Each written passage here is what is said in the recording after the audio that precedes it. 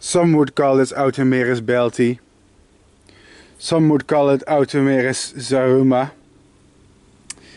But whatever fancy name you give it, it's a beautiful Automeris from, well, its origin is actually Ecuador. And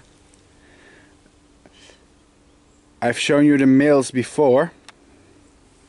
But this time a female hatched and she looked so different. I was like, maybe I should make another video. Just so all of you get an impression of what both genders are like. And she's quite big too, actually.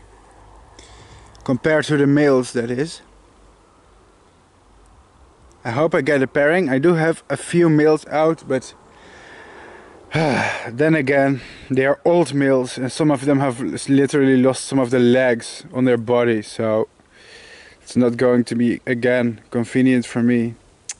It kind of annoys me, but there's a very small chance of them pairing anyways. I bet it's not that difficult to raise them if I get to pair them, although the biggest challenge would be raising them in winter. As you can see, it's definitely not winter, but I mean, it's October already, so it's not like I have much time left before all the good food plants lose their leaves. Guess I'm gonna try anyway.